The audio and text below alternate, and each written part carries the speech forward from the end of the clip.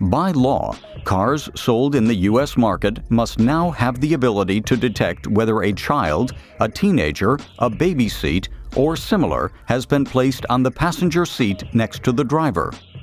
This is achieved today through weight detection using a variety of different technologies. Due to the seatbelt attachment, this weight measurement can cause a force shunt, with the effect that the weight detection is no longer reliable.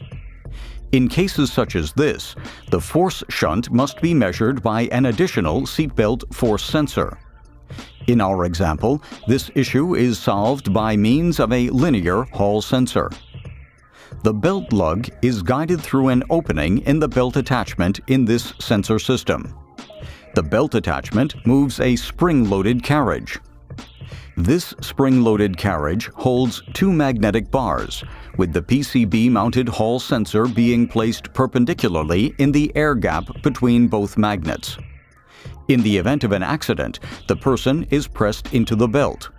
This causes the spring-loaded carriage to be moved by the belt, and the sensor output signal is influenced by the change in the magnet position. This sensor signal is transmitted to the airbag control unit.